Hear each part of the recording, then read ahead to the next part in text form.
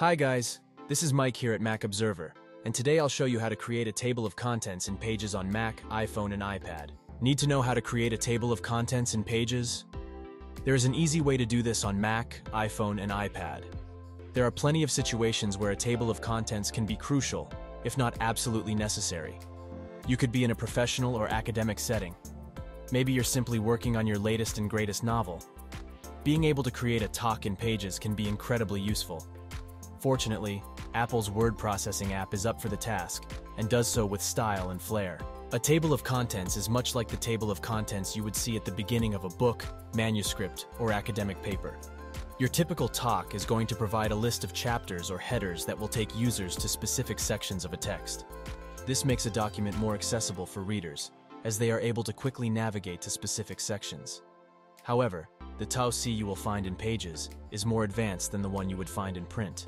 For those using Pages on iPhone, virtually all of the features available on the desktop version are also available in the mobile version, including the ability to add a table of contents. When you need to create a table of contents in Pages on Mac, it's actually really simple. Click the View button in the top right corner and select Table of Contents. This will show you the talk that you have created. From here, click the Format button. Looks like a paintbrush. You can change the paragraph styles by selecting the checkboxes next to each style that you want to include.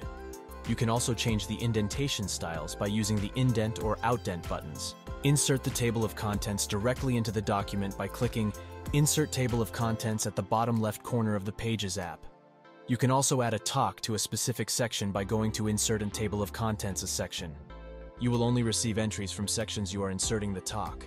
If you want to add a table of contents for another table of contents, you can go to Insert and Table of Contents to Next Occurrence. Again, once you have your paragraph styles properly set up, you can begin creating a table of contents page within Pages on your iPhone. Tap the More icon, 3 dots, and select View Options, then enable Navigator and select Done.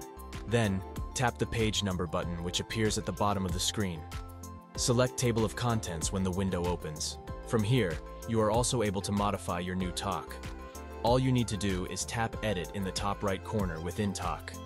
You will then be able to change and choose which paragraph styles are included via the circles next to each paragraph style. You can also change the indentation style of entries within your talk. All you need to do is tap the outdent or indent button that is to the right of a chosen selected style. Tap Done when you are finished.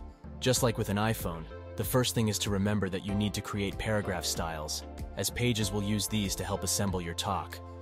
On iPad, you only need to select the paintbrush, and then select Style to choose a header that will act as the parts of your talk. Whenever writing an extensive work, including blog post content, an academic essay, or a 347-page book covering your love for Apple products, a table of contents can be critical. Giving users the ability to easily navigate your work not only makes your work more approachable and readable, but it also adds a dash of credence as well. The current community of academia may also expect a talk with your writing, making it essential in certain situations.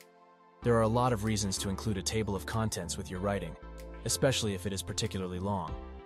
Your eventual readers will appreciate the effort. Additionally, if this video helped your writing in any way, let us know in the comments.